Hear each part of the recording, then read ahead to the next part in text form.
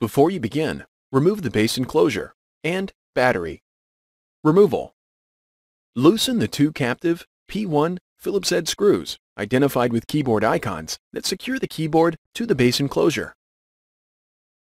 Place the notebook on its side and open the display panel. While supporting the notebook, insert a keyboard release tool into the opening in the base enclosure identified with a keyboard removal icon and gently press the keyboard to partially release it from the top cover. Turn the notebook right side up. Carefully separate the edges of the keyboard from the top cover.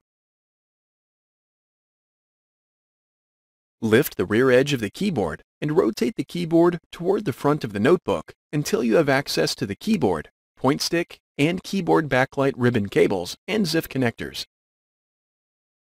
Caution: take care not to scratch the top cover. Using minimal force, lift the locking bar up on the keyboard backlight ZIF connector, remove the keyboard backlight ribbon cable from the adhesive, and disconnect it from the system board. Using minimal force, lift the locking bar up on the point stick ZIF connector, remove the point stick ribbon cable from the adhesive, and disconnect it from the system board. Using minimal force, lift the locking bar up on the keyboard ZIF connector and disconnect the keyboard ribbon cable from the system board.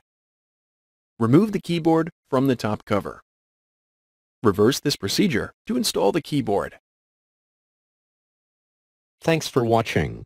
Please click subscribe for more videos and weekly updates.